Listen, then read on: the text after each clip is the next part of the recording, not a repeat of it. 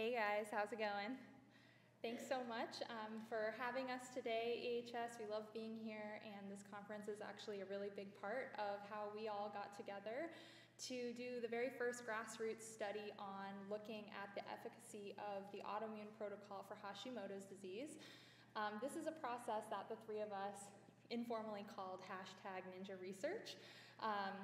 When we look at the potential for research study on topics that concern ancestral health, there's a lot of barriers there, right? There's things like researcher interest. How do we get the people who can actually run the studies interested in the same things that we are? There's time. Studies take a while. The logistics, and then also the biggest piece is funding. Studies cost a lot of money, and someone's got to pay for it. So there are a few, if any, big industries that are willing to put up the money in order to run a lot of these studies. So studying the efficacy of dietary and lifestyle interventions, especially like when a pharmaceutical company isn't going to be testing a drug, it can be really tricky. So in light of all of this, we wanted to share with you guys our experience trying to do something in a new way. Our community of health seekers banded together in order to make this study happen, and we're going to show you guys how we did it. All right, so the four things that we're going to share with you guys today are first, what are the steps that we took to actually make this happen? There was a very whirlwind organization, funding, and implementation of running this study, and we're going to tell you guys all about it. Second, we're going to tell you guys about the design of the study, the things that we determined were important, what we were looking into, and how we ran this 3-month multifaceted dietary and lifestyle intervention study for women with Hashis. Of course, everyone's interested in the results, so we're going to give you guys some of those there. And then what's next? We'd like to have a discussion of how we could actually use this model in order to conduct more grassroots independent research. So first, how did all three of us get together to do this? So Angie and I, who you're going to hear from Angie a little bit later, she's sitting right there in the front, we're the co-founders of a website that you see up on the screen called Autoimmune Wellness. And we got into this after experiencing our own health journeys with autoimmune disease. We have 5 of them between the two of us. And about 8 years ago, we both started blogging independently, just about our personal experience, nothing for business, nothing writing recipes or cookbooks yet. We were just putting information on the internet about what we were experiencing in our own N=1 experiments, and eventually we connected on a similar mission to then start helping other people who wanted to follow in our footsteps. So in 2015, we had a doctor that found out about us because she had a patient at her gastroenterology clinic, it's Scripps here in San Diego, who had a really incredible recovery from ulcerative colitis using the autoimmune protocol. And she had never heard of this diet before, but she had such incredible results with this patient that she asked him where he heard about it and that if he could refer her to any websites that had more information. She landed on our site, contacted us through the contact form. If you guys can imagine the feeling that we got when we read her email requesting that she wanted to talk to us about possibly partnering with a study, we were like, of course, yes, we would love to. So that result was the study that you see up here that published in Inflammatory Bowel Diseases. It was a efficacy study for Crohn's and colitis. And it ran in 2016, and the results were published in 2017, which was really exciting.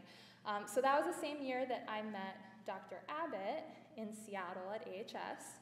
He was really curious about the study, and he expressed interest in running another study with us. At the time, we just kind of left it at that. And last year, something that we do every year at Autoimmune Wellness is survey our audience to see how we're serving them, if there's anything that we can learn that they want us to be working on in the work that we do with them. And over we heard again that they found the research and the results of that IBD study to be really validating and really productive in having conversations with their providers about the legitimacy of the dietary interventions that they were mostly trying on their own without any support from their providers. So they encouraged us to keep making these partnerships and keep doing the research. And they actually said a lot of people, we had like a long comment form area where they could write us notes. And they said, if you guys do this, we can actually even donate money in order to make this happen. So that was incredibly interesting. We noted it. So last year at AHS in Bozeman, Angie, Dr. Abbott, and I got together to really seriously talk about collaborating on another AIP study. We decided on Hashimoto's thyroiditis because in our survey we identified that over 50% of our audience had Hashimoto's, which is a pretty big chunk. It is the most common autoimmune disease, and it is an autoimmune disease that is a little bit tricky to work with. So since Angie and I recovered our own health, we both went back to school for nutrition. We're both health coaches, so we have a lot of experience working with people in this area. And Hashimoto's has some other factors that can be interesting to work with in this context. So we really wanted to study it and see what we could find out. So just about a year ago, you guys, this is where the three of us started. All right, so once we decided to do the study, we needed to support it financially. And the two avenues that we sought out would be first that Dr. Abbott would reach out to a lab and see if we could get some of the testing donated. So this was going to represent a big chunk of our budget. And then second, Angie and I would run a crowdfunding campaign to our audience for the remaining funds of the study. So Rob was successful. He convinced Genova Diagnostics, who gave us a really generous donation of all the laboratory testing for nutrient status and comprehensive stool testing. This represented tens of thousands of dollars, and we definitely would not have been able to do it without their help. And once we had that funding obstacle out of the way, we created a budget for the remainder of the study. So this included things like health coach team compensation. We needed some lab blood testing that wasn't covered by Genova for the beginning and the end of the study. We needed a HIPAA-compliant survey platform.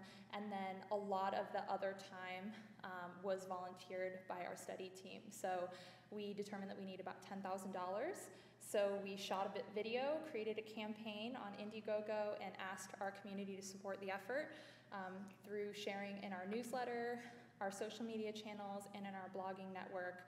We reached the goal in a matter of days, which was really exciting, and everyone was just telling us how excited they were to be a part of the process and that we were actually making it happen. So I'm going to turn things over to Dr. Abbott for a little bit so that he can share a little more about the study design. All right, so I don't like reinventing the wheel. So since the AIP-IBD study had already been done and had shown some pretty good results, I took the the study design from that study and implemented it for the Hashimoto study. So it involved a single experimental arm, so there was no control group, and the specific population that we wanted to study were men or women. We only ended up getting women, but men or women between the ages of 20 to 45 with Hashimoto's thyroiditis.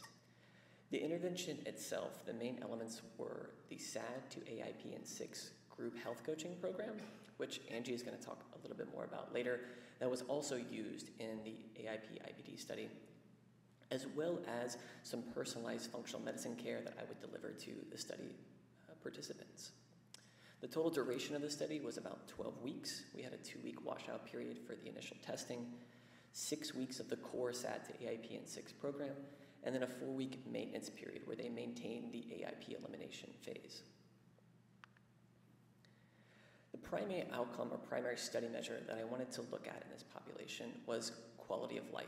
And I wanted to do that using something called the short form 36, which is a health-related quality of life questionnaire, which has multiple subdomains. It has 8 subdomains that have things like emotional health, mental health, vitality, general health. So you get a good picture of someone's overall quality of life. And it's been well validated in many other research studies. Some of the secondary outcomes that we wanted to look at included clinical symptom burden. This is a little bit tricky to determine and is somewhat transient in nature, but I implemented and used something called the Medical Symptoms Questionnaire, which was first developed by the Institute for Functional Medicine and Dr. Jeffrey Bland to try to some way quantify the experience and symptoms of our complex patients. Of course, we have folks with thyroid disease, so I wanted to include markers for thyroid function, This included TSH, free and total T4 and T3. We also included thyroid antibodies, so anti-TPO or antithyroid peroxidase antibodies and antithyroglobulin antibodies. And then lastly, I wanted to have some marker of immune function and inflammation, so I included a white blood cell count as well as a differential cell count, so things like the neutrophils, lymphocytes, the types of immune cells on that white blood cell count. And then a marker of inflammation known as high sensitivity C-reactive protein. This isn't a marker routinely used, I would say, clinically in a population such as those with Hashimoto's thyroiditis, especially when you compare it to things like inflammatory bowel disease or risk stratification for heart disease, but I wanted some marker that I could potentially use as a marker of inflammation in our study population. I'll go through this fairly quickly, but these were the inclusion and exclusion criteria for our study population. So they had to be English speaking due to the educational contents that Angie has created in her program. We had folks between the ages of 20 and 45. The upper limit we set with the idea that we wanted to try to minimize confounding from perimenopause or menopausal states in women. We also only included folks who were normal or overweight, so had a BMI less than 29.9 to try to prevent complications from obese or morbidly obese individuals participating and or losing weight very rapidly. And they had to have a diagnosis of Hashimoto's thyroiditis, either by medical documentation provided from a current provider or laboratory evidence of elevated thyroid peroxidase antibodies or antithyroglobulin antibodies. Here are the exclusion criteria. The main thing I want to point out is that we excluded folks with another active autoimmune disease or no definitive diagnosis of Hashimoto's thyroiditis. We also excluded pregnant, breastfeeding, or early postpartum women, or individuals with another comorbid condition such as a chronic kidney disease or organ failure, and anyone who was taking a non-FDA approved thyroid medication, which was essentially if they were taking a compounded medication that we couldn't verify the precise amounts of the hormones that they were taking. And then if they were also unable to complete the 2-week washout period, to complete testing, and to stop non-essential supplements. All right, you guys, so once the study design was set by Rob, we needed to get to work enrolling people, which was then Angie and I's job again. So this was a little tricky because Angie and I are experts in helping people implement the autoimmune protocol, and we were actually looking for people who had never tried this before. So it was a little bit of a tricky situation. So again, we leveraged our social media, our newsletter, but then this time we also reached out to some of our colleagues in the nutrition space who had connections with people who might fit the bill. And we also reached out to some disease-specific support groups on places like Facebook. And instead of asking people if they themselves would be interested in being in the study, we asked them if they knew anyone that they were connected to. So frequently we have people that had tried AIP for their Hashimoto's or their RA, and they knew people in their lives who had similar disease but hadn't tried yet. So we asked them to share the survey with them. So we had 475 responses to our eligibility survey. From that, about 35 of them actually qualified for the study, and we had funding to enroll 17. So the first 17 people that responded got enrolled in the study. So just a slide overviewing some of the testing and measures. I already mentioned some of the questionnaires that we used, the SF36, the MSQ. We also included a qualitative survey that looked at things like someone's stress levels, their sleep, and their goals for participating in the study and the program. We also included a food frequency questionnaire, which, while imperfect, was a measure to get some sense of their diet while entering the study. The labs that we used, as previously mentioned, we used a CBC with the differential cell counts. I used a comprehensive metabolic profile, mainly looking at things for safety, the thyroid function and thyroid antibodies, as previously mentioned, and I also included vitamin D, also for safety. The exploratory specialized labs that Genova Diagnostics donated included their NutriVal, which is an organic acid test, which also included some toxic markers, so some certain heavy metals, and their comprehensive stool analysis. Here was our baseline testing results. So you can see the average age of the group. Let's see if this works. Was around 35. The average BMI of the group was just about between normal weight and overweight, so around 24. In terms of the ethnic breakdown, we had mostly Caucasian women. We had 2 women who were of Hispanic origin. Excuse me. Here was our baseline testing results for the health-related quality of life. So as you can see, as I previously mentioned, there's 8 subscales to the SF-36. The way it is scored and weighted is on a 0 to 100 scale, with 100 being a perfect score and 0 being a poor score. So you can see on here that clearly our population was suffering in the physical role functioning, emotional role functioning, vitality, and general health, amongst other markers on here. Also, what's not shown on here was the average score for the MSQ was around was 92, which for folks who are familiar with that questionnaire, it's a high score, but it also is fairly representative of the more complex patients that we're seeing in functional medicine and integrative medicine. Here are the baseline testing results for thyroid.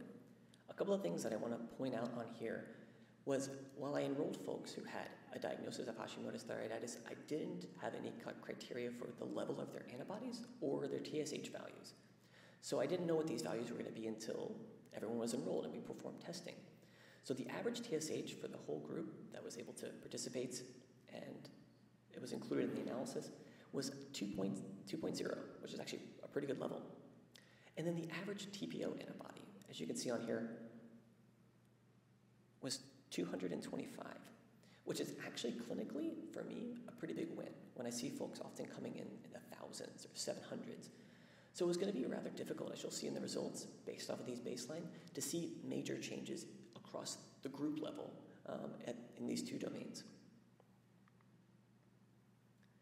As I previously mentioned, we had to use a food frequency questionnaire to have some semblance of an idea what they were eating before starting the diets or starting the program. And in going over this, I was able to get an idea that a lot of folks had already eliminated gluten, had already eliminated dairy, eliminated soy, were very conscious of their diets. And while they hadn't been able to follow the autoimmune protocol, they were making changes that they thought were well informed. And so when you looked at them as a whole, we were certainly dealing with folks that were above average in their education and in their diet as compared to folks who were following a strict standard American diet. We did use diet diaries throughout the study to try to get a sense of how well they were doing with the eliminations and get a sense of compliance as they were making some of the more challenging eliminations in week 5 and week 6. We also used a qualitative lifestyle survey that I mentioned earlier that Angie has been using in her clinic to once again get a broader view of the individuals and their overall goals and lifestyle outside of just diet. So with that, I do want to invite Angie up on stage to help talk a little bit more about the SAD to AIP and 6 program that was used in our study.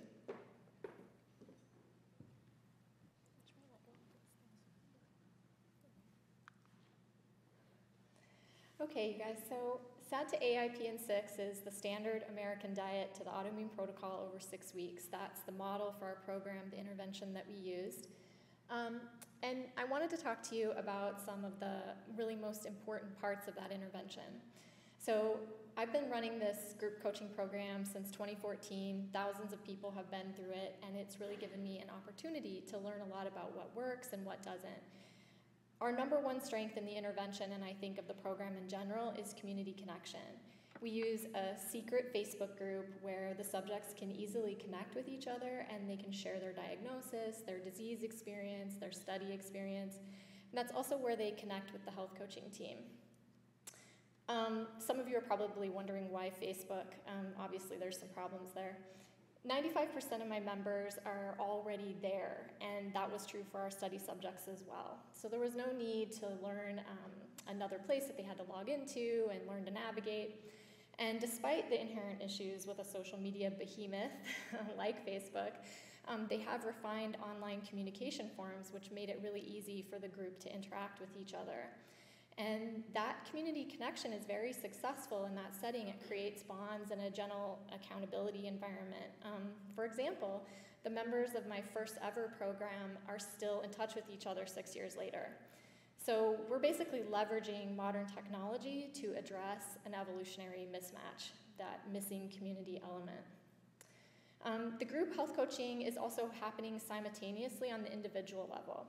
So subjects are completing daily micro assignments via a drip-fed course delivery platform. The assignments are providing a structure and a phased approach to adopting the autoimmune protocol. A new module is opened each day, and it tells them why they're making the change, and it gives them implementation steps to begin the process. The structure helps the subjects make the change and emphasizes the habit of the change over their willpower. And the phase process reduces the overwhelm, both about making the change and the fire hose of information that's available about why they're doing it online. So what is AIP? That's, the meat of our study intervention is the autoimmune protocol. So the autoimmune protocol is a science-based elimination and reintroduction diet and lifestyle protocol. It emphasizes an ancestral approach, and it focuses on repairing gut health, balancing hormones, and regulating the immune system. The dietary component includes removing food-driven sources of inflammation and restoring nutrient density, while the lifestyle component includes approaches to sleep, stress management, movement, and connection, both to humans and to nature, in order to help best manage autoimmune disease. And Dr. Sarah Ballantyne is behind most of the extensive research that represents the protocol as it stands today. She evaluated foods on how they might impact the immune system, intestinal integrity, hormone production, and overall nutrient density. And then based on those factors, she came up with a list of foods to be avoided and a list of foods to be included during the elimination phase. And then an ideal order for their reintroduction over 4 stages was developed.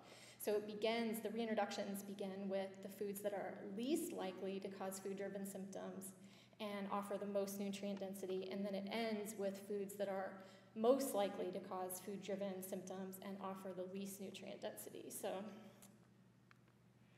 you can kind of see the broad categories of foods to avoid on this slide here. So what makes my program unique is this phased elimination of the foods. I really start with the foods that are most likely to be causing their food-driven symptoms and are probably least nutrient dense, versus like a cold turkey transition into the autoimmune protocol, like overnight. So the eliminations, they happen in this weekly basis, again, beginning with the most likely to be driving symptoms and generally least nutrient dense. This process gives bang for the buck really early on, and it leads to a stronger adherence. When they can experience right away some benefits, it makes them want to keep going. You can probably guess our first week of eliminations is grains and alcohol for this reason. So AIP is not just about avoiding foods, though. We're really a key component that we're emphasizing is restoring nutrient sufficiency to help fuel healing. So we also add nutrient-dense superfoods on a weekly basis. So this would be, an example would be like bone broth. And then finally, in the program, we focus on the lifestyle modifications that go along with AIP, and we do that in a phase process every week as well. We start with arguably the most important thing to prioritize if you're trying to heal, which is sleep. Okay, so those are kind of the main intervention elements, but then we made some modifications to my program for the study setting. And the last 2 intervention elements were the multidisciplinary team collaboration and virtual visits. They're not part of my regular program. So we really think that a strength of the study was utilizing the multidisciplinary team collaboration, and we think it points to future standard of care changes for autoimmune patients. Basically, the health coaching team and the doctor, so myself and one of my team members and Dr. Abbott, we were able to work together cooperatively in real time. So an example of this is like if a subject asked in the Facebook group a question of a medical nature, we could immediately draw Dr. Abbott into the discussion and utilize his expertise, usually to the great relief of the subject. Conversely, Dr. Abbott could rely on the coaching team to handle all the implementation issues that come with a complex protocol like the autoimmune protocol. So, we were handling education, motivation, habit change, and he didn't have to have so much time-intensive, work on that with the subjects. And then we were able to meet and discuss lab results and formulate follow-up plans that all the members of the team understood and could seamlessly communicate with the subjects. That provided a lot of support to them. An example of this was, from some of the organic acids testing, we found that some of the subjects had heavy metal toxicity. So when we met with Dr. Abbott to talk about that, myself and my coaching team member, we said, there are some herbs that we could have them emphasize that chelate heavy metals. And he was like, oh yeah, that's right, let's do that. So he communicated that to them when he met with them to go over their individual results, and myself and my coaching team member emphasized that to the individuals in the Facebook group, and we provided recipes to them. In terms of the virtual visit, Dr. Abbott used live video to speak with the subjects at the study start about their lab testing procedures and helped them kind of feel prepared and understand what that process was going to be like. And then later he used video conferencing to speak with the individual subjects about their results. And then in a few instances, if a subject had a particularly complex challenge, Dr. Abbott and I met with them through video conferencing together so we could offer both medical and practical support. Okay, so a little bit about study dynamics. After 6 years, I've noticed a majority of people go through some pretty predictable stages during their AIP transition, and these dynamics are behind the personal growth and eventual healing they experience. In our study, the subjects were no exception. During weeks 1 through 6, they're in this really deep learning period where they're receiving the systematic education on the why behind every change. And knowing why is crucial for autoimmune patients because it's empowering, and they are really coming in quite disempowered usually.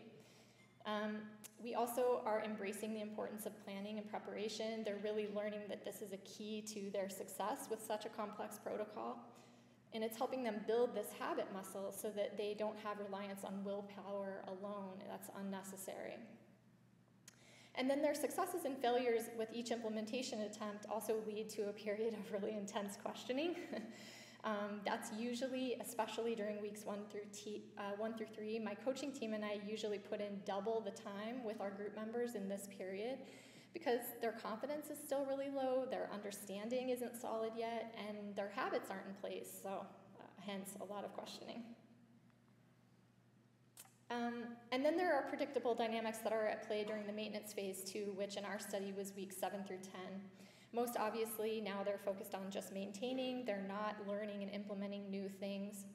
They're also starting to notice their health and wellness shifting. So some of them might be having some really big wins that are undeniable and point to improving health. For instance, during week 9, one of our subjects who came into the study experiencing infertility and really having a goal of hopefully restoring her fertility told us that she was pregnant and she had to leave the study.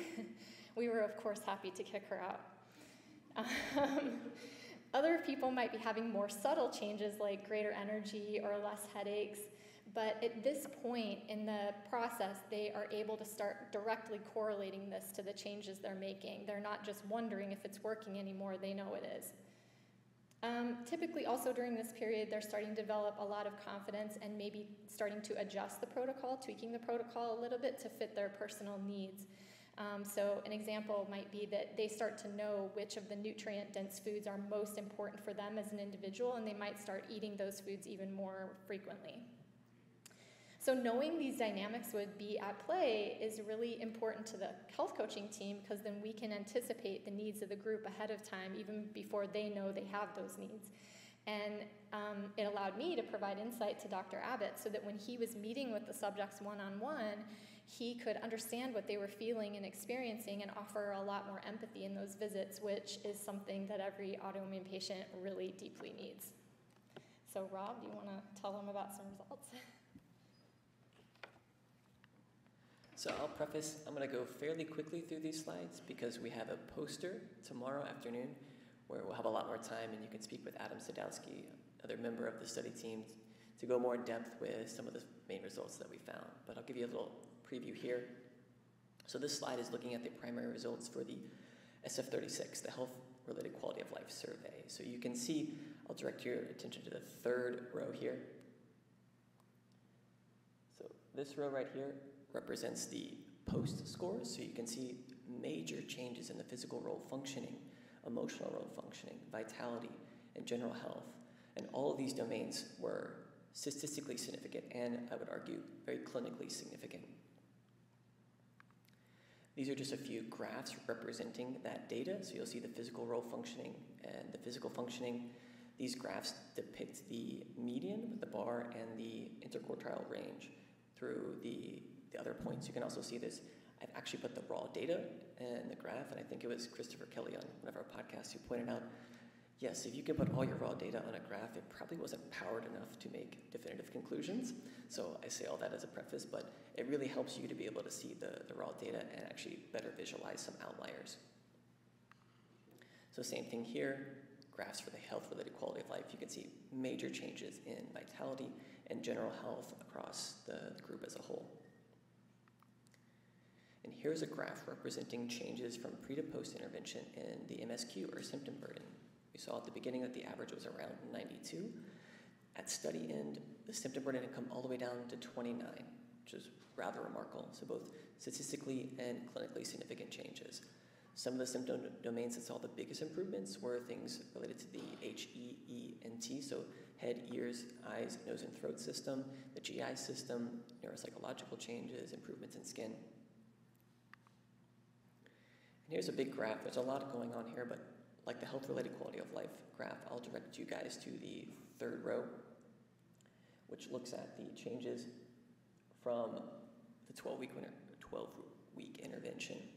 You'll see that we did not see any major changes in the TSH or TPO antibodies, which, as I prefaced earlier, it was going to be very difficult to see major changes in such a short period of time. Now, I could sort of argue, and pharmaceutical companies, when they perform research, might argue, well, it worked because they didn't get worse. We didn't go, and say that, but we didn't see changes across the group level.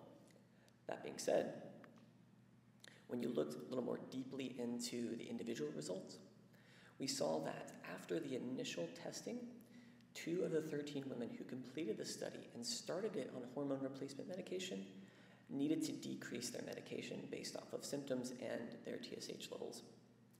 After the intervention, 6 of the 13, so nearly half the women taking hormone replacement medication, had to decrease their medication. Both women who had to decrease at the beginning had to decrease a second time.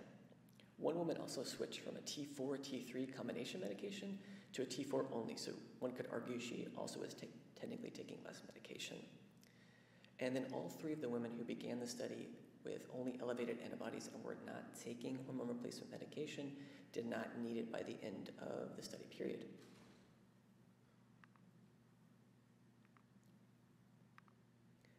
Here are some graphs depicting the changes in the immune and inflammatory markers that we measured. So the left graph is the changes in the high sensitivity C-reactive protein. You can see on the left is the pre-scores for the group, and the right is the post-scores. So we saw from pre to post a 30% decrease in that marker.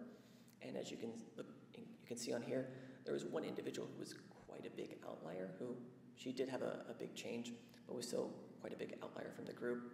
And so when you looked at a secondary analysis without that outlier, we still saw the same 30% decrease, and actually saw that the levels decreased to less than 1, which for folks who are familiar with the ranges for high sensitivity CRP, ideally we like to see folks with a value that's less than 1. So we moved this group from a less than ideal value around 1.5 to a value around 1.1, or in the case of that secondary analysis, to around 0.8. So I had no expectation of what to see with this particular marker in our population, so this was a really cool and really wonderful finding.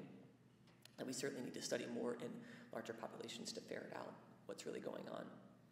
We also saw, while not statistically significant changes, we did see some mild changes in the white blood cell count as depicted by the graph on the right.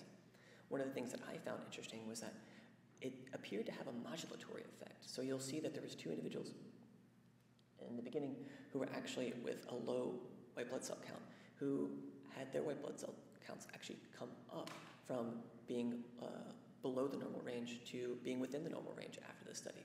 So I thought that was a pretty interesting finding to see that this dietary approach, this lifestyle intervention, had some modulatory effects as measured by the white blood cell count. We also saw changes in weight and BMI. So both of these graphs depict the entire group as a whole on the first graph on the top, and then the subsection of the overweight individuals. In both groups, we saw statistical and clinically significant changes in weight. In the total group, we saw about an average of 6 pounds of weight loss. That being said, this is all self-report, but the individuals didn't really have a reason to be reporting different numbers than they were. We saw self-reported change in weight of about 6 pounds.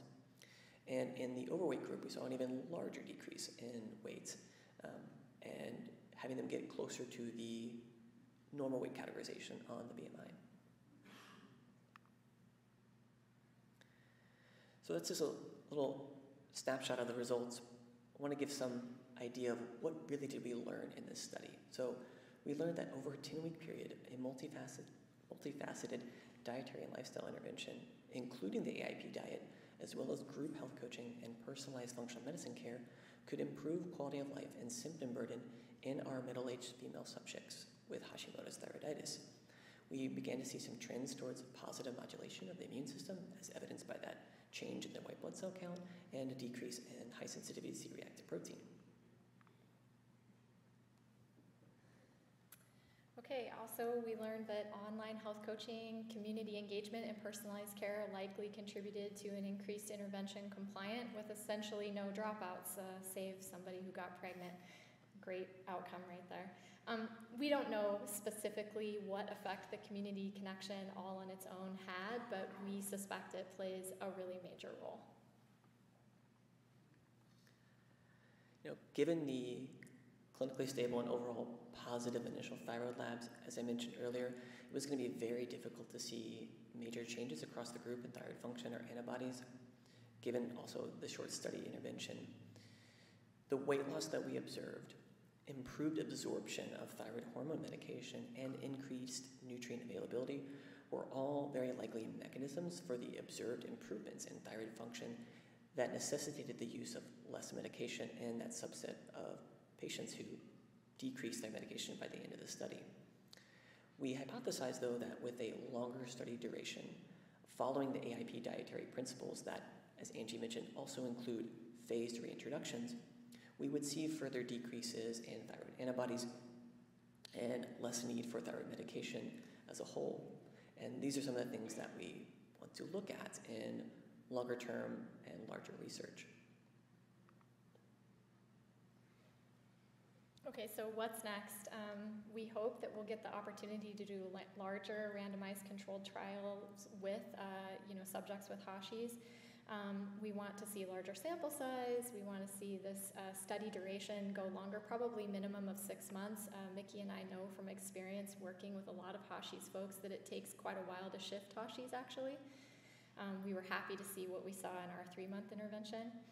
And then we might want to do more questionnaires and have more lab time points in there. And we want to figure out how to control for the community component, and then leverage social media and crowdfunding even further. Like, how could we improve and scale that model even bigger than we did before? Coming up very soon, we're recruiting right now. I'm doing an AIP eczema and psoriasis study with Lucy Mailing, who's at the back here.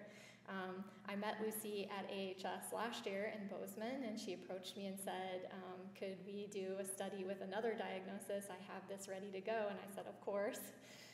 So here we are. We're basically repeating the same thing again this year, and we'll be starting in September. We would love to also study other diagnoses in the future. There's many autoimmune disease, over 100 of them, and we would love to see how this works and how things change with the different diagnoses. So I hope you can see from this talk that we did not do things by the book. We really pioneered a totally new way of approaching research, how to get it started, how to organize it, how to get it funded, how to implement it. And as we hinted at earlier, all of this was done in about a year's time, which is like light speed for the areas of research. And we really feel like this is a very interesting problem that we need to solve. And it's going to take applying novel approaches, innovative approaches, to really get at that and provide some helpful answers. And I hope you can see as well that we can start to do research a lot more quickly and with a lot less conflicts of interest when we use this crowdfunding model and don't rely on industry sponsorship to get the study funding. And at least from our approach, if we can't get mainstream attention for the things that we want to study, then we're going to find our own solution to get around that. So I thank you guys for coming to our talk today, and I hope this is inspiring to you to see that we don't have to rely on industry's pocketbooks to do the type of rigorous research that we know should be done for our community. So thank you guys.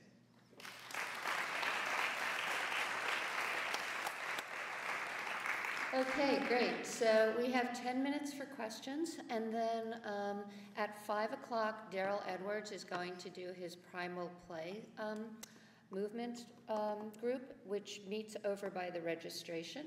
So anybody? Thank you so much for your work. I think it's very important and rather excellent. Thank you. My question is, do blood levels of antibodies predict quality of life in any way, shape, or form? It's a complicated answer, and there's probably some people in the audience who could answer that even better than me.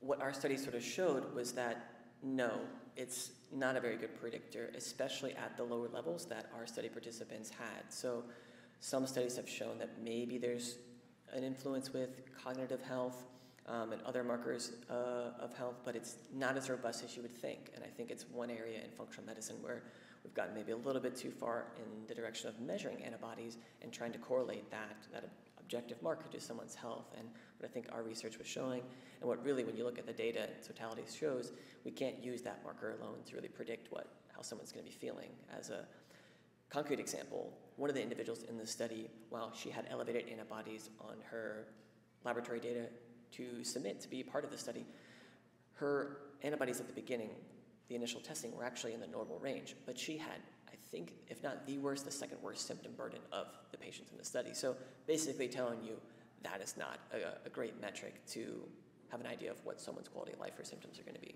So. Hi, thank you. I'm glad that you're looking to do this research study for longer, and I'm a little bit curious if you could give some information on how long the thyroid actually takes to heal and to change. They frequently tell you not to hormone test for thyroid any sooner than 6 weeks, so I just wonder, given the short duration of your protocol, like what would a realistic time period be where you could actually see some significant changes? How quickly do the hormone levels modulate? Yeah, that's a really good question. So thyroid hormones in general and thyroid hormone replacement, the way it is dosed is based on weight. So the major way to see changes in thyroid hormone need in terms of replacement is weight loss. So if someone has rapid weight loss, you can see fairly rapid changes in the thyroid hormone levels and what they need in terms of replacement medication. Outside of that, though, it does take quite a long time to see changes, especially in Hashimoto's and autoimmune thyroiditis, on the level of like 6, 9, 12 months. So yes, our study duration, trying to capture that, was probably too short of a period, and I would have loved if we had the funding to do labs at a longer time period. It's also interesting to note that with antibodies, changes in antibodies can often also lag behind other changes in overall health. And so while they're a somewhat less invasive marker, it's just a blood test versus a biopsy or an ultrasound, it's still an imperfect marker to be able to tell what's really going on at the level of the thyroid in terms of cellular damage and an autoimmune response. So yeah, it's a really good question. I would say at least a year's time in our clinical work together, and my clinical work, 9 to 12 months is probably more realistic to see major changes if it's not related to weight loss alone. Hi, thank you for your presentation. You did say that there was one participant who went from a T4, T3 to a T4. What were you doing to measure, for example, some people have an uptake issue, some people it's actually a thyroid issue, some people it's the conversion. Is that some of the studies that you were working with your individuals? Yes, so we did full thyroid panels for everyone at the beginning, and so that included TSH, the total hormones. There was even a reverse T3 on there, which I don't find to be very helpful clinically, but it was on the panel. It's always a combination of the labs and someone's clinical symptoms. So if they manifest with what might be considered hyperthyroid symptoms and signs of maybe being over-medicated, I pay attention to that. And while we tried to standardize the timing of labs and when folks took their thyroid replacement medication to try to control for what the hormone levels would actually represent, I think that's another issue when you do thyroid labs. The functional community really likes looking at T4 and T3. They are still somewhat transient when compared to TSH levels.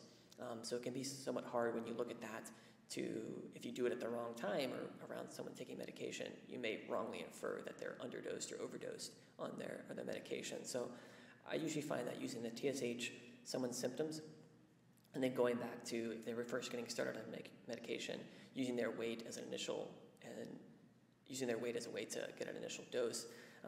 And then I think your question also was talking about why would someone want to use a combination versus just a T4 alone? No, not so much why, but just how do you know if there is a conversion issue, if it's an uptake issue, those kinds of things? Yeah, so I mean, there are labs, we didn't do them, that technically can look at supposed uptake in the thyroid. I think, yes, looking at free T4 and free T3 can give you some semblance of an idea of a conversion issue. If they're in the normal range with the free T4 and their T3 is in the low end of the range, you could infer that that's a conversion issue. But I also come back to, once again, these things are somewhat transient. T3 also has a shorter half-life, and so it is even more transient in nature. So I think sometimes we jump to conclusions when we look at thyroid panels a little bit more than we should.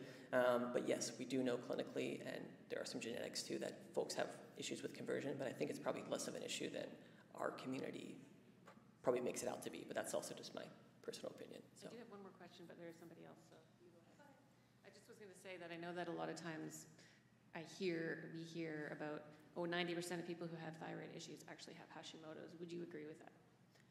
Yes, when you look at the statistics, it's somewhere in the 70 to 90% range, at least in the United States, where iodine is not a major nutrient deficiency that we see. So yes, and we do learn that, I will say, in medical school. It's just not quite emphasized in the way that it probably should be. So yeah. Thank you very much. I just want to thank you for all the work you're doing and the research. I was diagnosed with Hashimoto's last year and have been very successful on AIP protocol and reintroductions this past year. One of the questions that I do have with regard to the research, are you aware of, I don't know if your study looked at this at all, or if you're aware of any research or data on the effect of an AIP protocol reducing the damage to the thyroid, such as shrinking the nodules on the thyroid, anything like that? Yeah, it's a really good question. I would love to have done ultrasounds or biopsies on individuals. That's certainly, I would want to at least give 6 months or 12 months of a period of time to look at. I don't know if he's in the room anymore, but Guillermo Ruiz, he actually does a lot of thyroid work in his clinical practice, and he brought that up as a way to try to objectify these changes, because I didn't point it out in the talk, but as compared to inflammatory bowel disease, where you can do a colonoscopy or an endoscopy to look at the tissue itself, when it comes to Hashimoto's thyroiditis, we don't have really great, fully objective markers that are really accessible to determine the state of someone's disease. So it doesn't exist yet, but it's certainly something we'll talk about and hopefully be able to do in years to come. Well, thank you very much. That was the